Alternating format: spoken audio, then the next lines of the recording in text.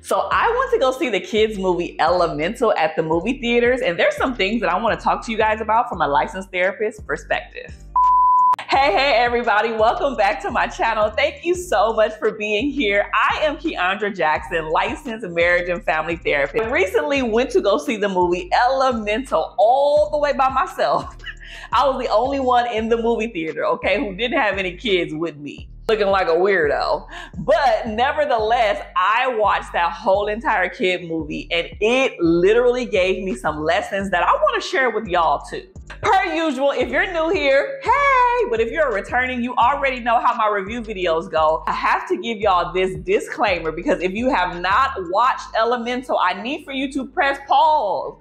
Go on over to the movie theaters or wherever it's streaming now and go ahead and watch it because they're going to be spoiler alerts all up in, through, and around here, and I don't want you mad at me. Before we get into it, comment below, one, if you've seen the movie, but also what were your thoughts about the movie? So I have been a lover of kid movies for years. I literally used to take my young nephew with me. Every time a new kid video would come out, I would take him to the movies. And so this has been my thing for years. So even as a grown woman, adult, who don't even have children of her own as of now, literally, I will go to the movies. I will sit here and watch it on Disney Plus. I will do whatever needs to be done in order to see these movies. But let's get into it. The first thing that I want to talk to you guys about, or the lesson that I've seen in Elemental, is to operate in your own gifts, your own talent, your own purpose, and your own power. Every single element throughout the whole entire movie had a purpose. And to be honest, every single element also had a power. Some of those powers had good components to them. Some of those powers had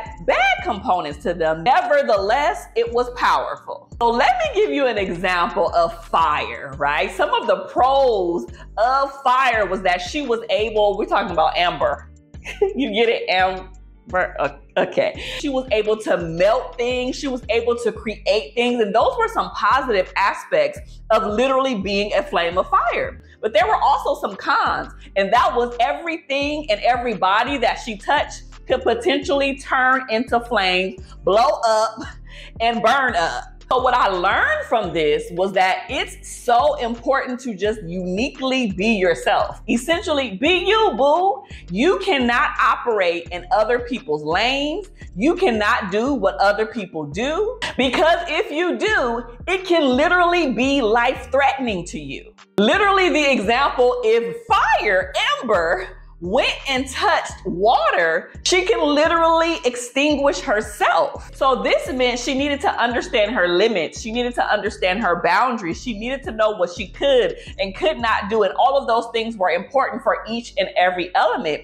But the whole goal of this was not to try to be someone else, but to literally operate in her own power, know her own strengths and her own weaknesses. And I think the most interesting thing about this was that each element had its own sense of power. All of that power showed up in different forms, right? Like even if we think about water, you know, you have liquid, you have ice, you have moist, you have droplets, you have all of these different forms of water that can literally happen. But essentially, it's still water. We know that if we melt ice, it's going to be water, right? And so at the core of it all, understanding that you have power, understanding that it comes in different forms. And again, it doesn't make you any less powerful just because you switch and change into different forms. And I like to think about that in our own lives, in our own purpose, in our own power, in our own lane, when we are trying to be something, when we are trying to do something, when we are trying to operate on a different level. It's important for us to realize that we don't have to do what everybody else is doing. We don't have to be how everybody else is acting. We just need to show up in the way that God already made us to be. That is enough within itself. One of the other things that I thought was really, really cool about this. So Ember was actually the daughter of basically like an immigrant flame who came to a different town to start a whole new life. And so she was supposed to take on the family business and follow in her father's footsteps and do all of those things. But one of her gifts and her talents was being able to mold and shape and make new things out of other things. For example, when she was at her boo's house and she was meeting her boo's family, she encountered a situation at the dinner table where her boo's mother, or her future mother-in-law, we'll call it, actually broke a glass. And she said, it's okay, I'll fix it. And with her being water, she was able to get all of the pieces together. She sat around and glued it. She did all of these things, blew into it, made it hot and all of this stuff. And she created a new vase out of the broken pieces. And so this was so powerful to me because all of the family members who were at the dinner table were blown away. They were like, wow, how did you do that?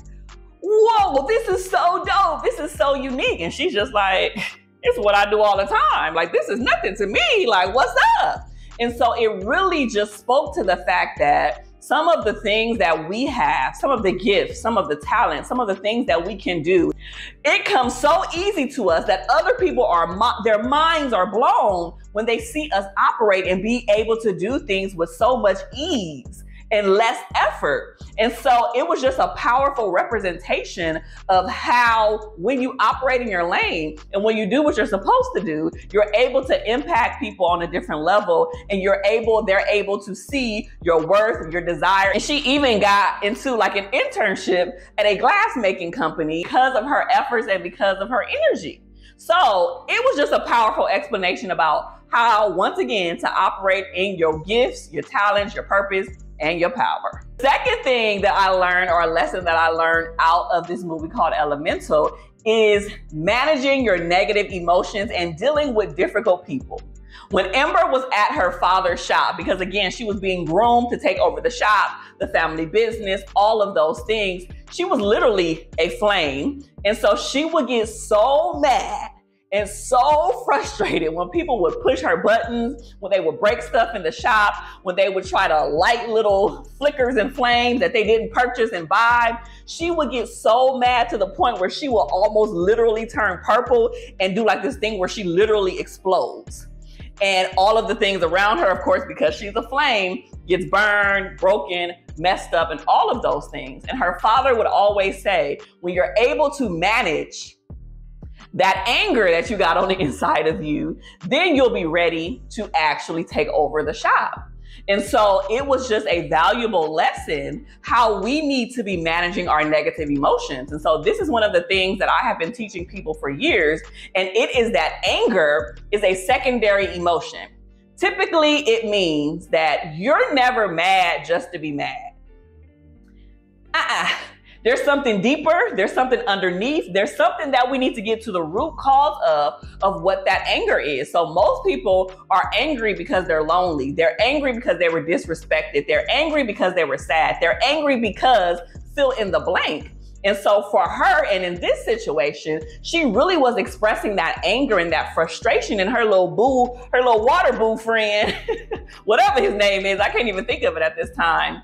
He was able to help her realize that the reason you're feeling all of these emotions is just an internal indicator to you that something is off and you need to pay a little bit more attention to it to get to the root cause of it. So she wound up figuring out the reason why she would get so mad and so explosive was because she really didn't want to take over the shop like she thought she did, or even like her father thought that she should.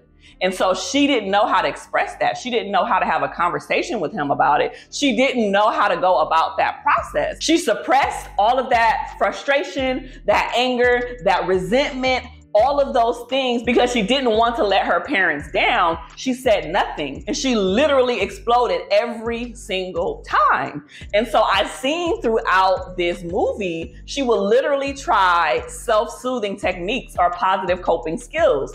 She would try to run and go downstairs in the basement and say, okay, let me take some deep breaths. Let me calm down. Let me take a moment. Let me distance myself from people. Let me try to bring myself back down because I know that if I get to a 10, I will literally blow up this whole restaurant. So that was another valuable lesson that I saw, is learning how to manage your negative emotions, because if not, you can literally blow up on other people. And not only do you harm them, but you also internally harm yourself. The next one, the third lesson that I saw in Elemental was people-pleasing behavior. Ember was the queen of people-pleasing, meaning all she did was want to please her mom and her dad. And understandably so, because again, they left their hometown. He left his family in order to pursue something that was more safe and more secure. And before Ember was born, you know, his wife is also a flame. She had a little pregnancy belly, so he left to find a new place. And then when they got to the new place, which was called Element City, they were able to establish this place and build and start a business and start a store and be able to provide for themselves and all of that. And so she understood that her father came from humble beginnings and that he sacrificed a lot for her to be able to have the things that she had. So understandably so, she didn't want to let him down. But this was to the extreme because she never verbalized wanting and desiring or even pursuing her own dreams and her own passion. So again, once again, she's suppressing everything on the inside of her to please her mom, to please her dad, never saying anything because all she wanted to hear was essentially job well done. And so throughout this entire movie, every time she did something positive, every time she did something good, her dad would literally say, "Good daughter, you're my good daughter." And I think that affirmed her, but also she longed for that time and time again because it was reassuring to her that she was on quote unquote the right track. And she didn't want it to ever be a situation where he didn't see her as being a good daughter. So to bring it to current times and to bring it to regular folks' world, we do this all the time. We suppress our gifts, we suppress our talents, we suppress our emotions, we don't pursue the things that we're supposed to pursue, we don't achieve our goals, we don't do all of those things because we're so fearful of what someone else will say. You're not good enough. You should do this. I did this for you, so you should do this for the family. Sacrifice this. Look this way. Do this. Don't go here. All of these messages are sent our way. And so even in the midst of having people-pleasing tendencies, we have to break out of that because at the end of the day, you are literally going to hurt yourself internally trying to please all of the people around you when you're not even pleasing yourself. Remember how when you're on an airplane and they say, put your mask on first before you go and try to help other people? Put your own mask on first before you try to fulfill and help other people and do what they want you to do. You have to do what you are supposed to do. You have to do what God put you on this earth to do. You have to do the things that are on the inside of you. And if you don't, this is where people get sick, physically sick. This is when people miss missions and goals. And this is when they get to be 40, 50, 60, 70 plus years old. And they look back on their life and say, dang, I wish I would have went back to school. I wish I would have went and got that degree. I wish I would have had that child. I wish I would have got married. I wish I would have started that business. I wish I would have not listened to my father who said this, or not listened to my mother who tried to project those things onto me. We have to live our own entire life. And so this show, this aspect of the show really showed me that people-pleasing behavior is still a major thing that so many people deal with that needs to be fixed. And also even within the people-pleasing arena, one of the things that I saw with Ember and her family was that not speaking your truth will make things worse. Some of y'all catch that later. Not speaking your truth and being truthful will make things worse. So when she went downstairs, because they were having a big sale at their family business, right? It was like their biggest sale of the year, the red dot sale or whatever they called it, right? She was being inundated with all of these customers, people wanting to buy things. She was trying to run it herself to show her dad that she was ready to take over the family business. She got so frustrated that she ran downstairs trying to maintain her anger and she wound up exploding. She bursted all of the pipes. Right? And so now, remember, she's fired. Now water is gushing through the family business. We know that if water touches her, it can be extinguished. She can be let out. She can literally die and cease to exist.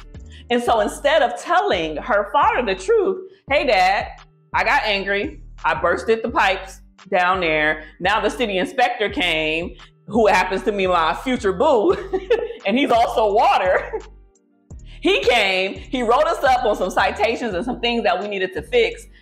She could have just came clean. Okay, she could have just came clean, but she lied. She chased the dude all the way down to City Hall. He wouldn't submit the paperwork. And then she tried to have all these secret meetings and fix it herself. And every time she did, it got worse and worse and worse and worse. And so it just reminded me and showed me that speaking your truth has so much power. When you have to go to a lie, when you have to keep lying, you have to keep making up another lie to cover that one up and making up another lie to cover that up. And it just keeps going and going and going. And then ultimately, you can't keep the lie up anymore and you have to come clean. But by that time, it's so raggedy, it's so much going on, it's so much happening that you feel like you can't even do it because you know how hurtful this will be to the people that you essentially let down in the first place. So speak your truth. Speak it often. Don't lie, because if you do, things could be a lot worse than they need to be. So the next thing, number 4, the fourth lesson that I learned from watching Elemental was to take risk and do the things that scare you. Now, it's too much to go into, but essentially Amber, who's a flame, a fire, wind up dating somebody who was water, right? She dated someone who was completely different than her, and she was scared out of her mind. She was like, I can literally make you boil and you can extinguish me and we both would die, right? So dating someone who was different than her was a whole thing. And not just because they were just different, but it was because her dad had a long-standing hatred and discrimination against people that were water, that he felt like they were always trying to suppress them and, get over on them and water them down, so to speak. And what I really learned about this was literally throughout this whole movie, there was so much discrimination, y'all. I mean, it's a kid's movie, but literally, if you look at it, there was so much quote unquote racism and discrimination throughout this whole entire thing. It was like if you did not fit in with a certain group of people because you were different, because you look different, because you have different, where you live in different places and you have different ways that you do life, we are going to push you outward and to the side, and you can't be here and you can't do this, right? It reminded me of segregation. It reminded me of slavery. It reminded me of all of these things, because even Ember wanted to go see this flower called Vesitaria or something, right? And so she went there with her dad. Again, they're both flames, they're both fire. And there was a sign that said no fire allowed. That reminded me of like colored only signs or like white only signs, and so they couldn't even get into this little museum to see the flower because they were discriminated against, right? And so they learned very early on that there's certain parts of town we don't go to, there's certain places we don't go to because we're not welcome, and we're going to stay in our community with a whole bunch of other fire and flames, and we just going to stay over here. We're not even going to go to the main place. And so even when she met her boo, who happens to be water, he lived in the main city. He lived in like this high-rise apartment. Like he basically was kind of like a rich white kid, essentially. And she was like a poor little black girl. That's kind of like how I saw it. And so their life and their lifestyles were very different. But even though they were very different, I think they got along very well, and they saw greatness in each other. They saw uniqueness in each other, and eventually they wind up falling in love and all of that stuff. But we'll talk about that in a second too. Also within this whole taking risk and doing things that scare you, because Amber and her little water boo got into a situation, they started like dating and getting to know one another, and he fell in love with her, and she was basically denying it because she didn't want the blowback and the smoke, because she knew that her father was not going to be okay with her dating someone who was water. She didn't even tell him that she loved him when he said it to her, So taking risks and doing things and telling people I love you, even when it feels scary, is a risk that you may want to take if that's something that you want to do. Modernizing and to bring it back to the whole human side, it just reminded me of how it's important for us to hone in on our crafts.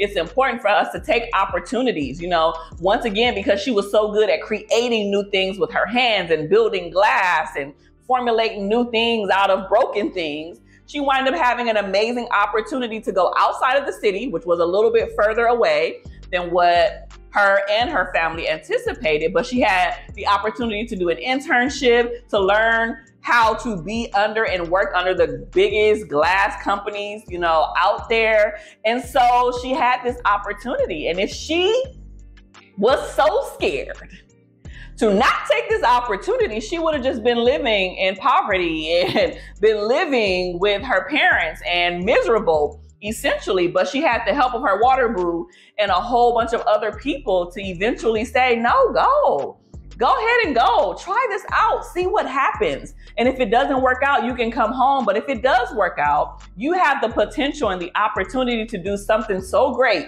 within our family, so great to change this flame generation that it will change the trajectory of us for forever. So her dad giving her the blessing of saying, no, go. We'll be fine. I can still run the shop here. We can still do what we're going to do, but just go pursue your dreams was a huge one. And last but not least, number 5, I don't think this is really a lesson, but it was something that I noticed throughout this whole entire movie. So this movie is actually rated PG. And I start thinking, like, why is a kid's movie rated PG? Why is it not rated G? But I very quickly understood why this is rated PG, parental guidance, because they threw in little innuendos and these many little sexual comments that I was like, hold on. Even if I did have a kid and wanted them to see this movie, I would be like, did they really just say that? Hold on. Because one of the things that I noticed was that they really did not have to include fire and water getting into a romantic situation and kissing and dating and being like, having that be a underlying storyline. I feel like they should have just really focused on friendship. Not a romantic relationship, but literally a platonic friendship, and how you can have friends who look very different than you and operate very different than you and have more money or less money and have different powers and components to them, and how you can still be friends. I think that that is more of a kid-friendly type of movie and what they should have done, but they went the whole romantic route, which made it a little much for me. And also, what took it a little step further, and I was like, okay, they're doing too much now. At the end, when Amber was going off to go to her internship in a different city to be a glass maker or creator or whatever you want to call it, the dad literally said, go ahead and go. It's fine. Me and your mom here can get into a little bit of hanky-panky. What? Did this cartoon movie just say hanky-panky? Hanky-panky is a sexual, like, kids watching this did not need to hear about no hanky or no panky. And to be honest with you, kids don't even know what that is, or they shouldn't even know what that is, right? So it puts parents and it puts adults who do take their kids to go see this movie in a very interesting situation, because what if a kid said, well, mom or dad or uncle or auntie, what's hanky-panky? And now you have to explain to them what this is when they may not even be ready for that sexual type of conversation. So it's interesting that this was a thing, but I think Disney and Pixar and whatever other platforms are out there, they just need to be a little bit more cautious and a little bit more aware of the things that they include in these movies. While I enjoyed the movie, because my final review was that it's a good movie, I absolutely would recommend it. You should go see it. It was good. Even as an adult, I was sitting there and I chuckled a lot because I thought, certain elements were funny when they, it was just a really, really good movie. And so clearly I walked out of there with thinking about some lessons that can be applicable to real life that I wanted to share with you guys today. But thank you so much for taking the time to watch this review. If you want to take your kids, go ahead and take them. If you want to go by yourself, I would recommend that too. But I appreciate you. Don't forget to like, comment, subscribe, stay connected to all of the weekly videos that I have coming your way. And I will see you next time. Bye.